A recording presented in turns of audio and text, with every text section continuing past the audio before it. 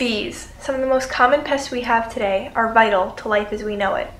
A life without bees, as professional gardener Colleen Plimpton puts it. Oh my gosh.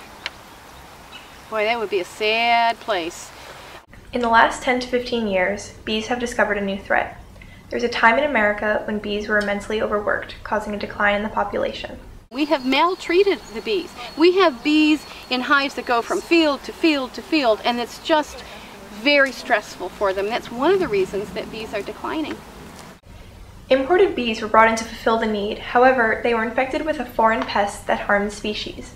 Beekeeper Peter Phillips says, one is a varroa mite, which eats the young larva, and then there's a trachea mite, which gets into the breathing tubes of the bees. Both of them weaken the bee. They can't collect as much honey as they used to.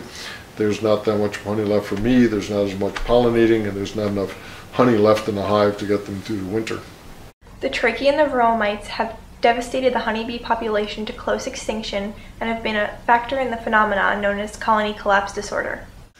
A good strong hive will have about 50,000 bees in it in the peak of the summer.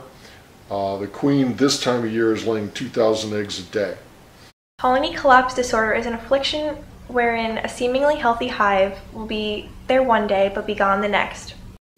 Bees are currently pollinating about 30% of everything we eat. If you have less bees, you have less pollination. If you have less pollination, you have less food. Beekeeping is about a $10 million industry, which is supporting about $3 to $5 billion in agriculture. So economically, you're going to lose with agriculture. You're also going to not have enough food. Take 40% of your fruits, vegetables, and products, and you wouldn't have them. You wouldn't have almonds. You might not have apples. You wouldn't have oranges, or you wouldn't have as many, or the prices would triple or quadruple in price, the ones that you could get.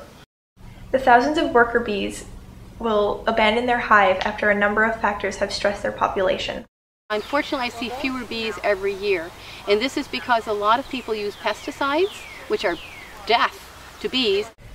Ecological or green pesticides do the same job as traditional pesticides without hurting the environment. Traditional pesticides have chemical additives which not only hurt animals and insects, but also hurt the environment. Water, crops, and animals, including humans, can and will be affected negatively. However, a green pesticide that is made with all natural materials would only affect the unwanted aspects without poisoning the ecosystem. Even the everyday gardener can use environmentally friendly products in their garden. As troubles with the ecosystem escalate, more and more people are opting out of using harmful chemicals for their own personal garden. For more advanced gardeners, another form of procreating plants, such as flowers and shrubs, is called hand pollination.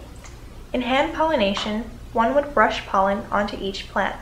Yes, oh, they're very effective, but you can only do it on a small basis.